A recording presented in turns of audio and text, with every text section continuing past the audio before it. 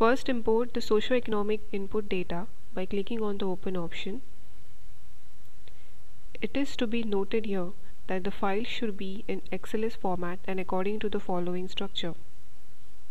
The sample format of the input file can be downloaded from the Virtual Lab interface. Now click on the Analyze option and select the type of analysis as per your desire. Let us see an example of a non-linear regression analysis in the form of a logarithmic equation. Select the independent and dependent variables and click on the OK button. This will give you the entire regression analysis along with modeled equation in terms of the independent and dependent variable, which will in turn help us to give the future year trips.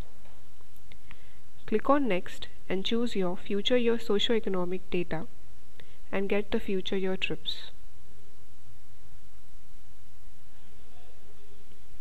You can save this result in the PDF format by clicking on the Save button.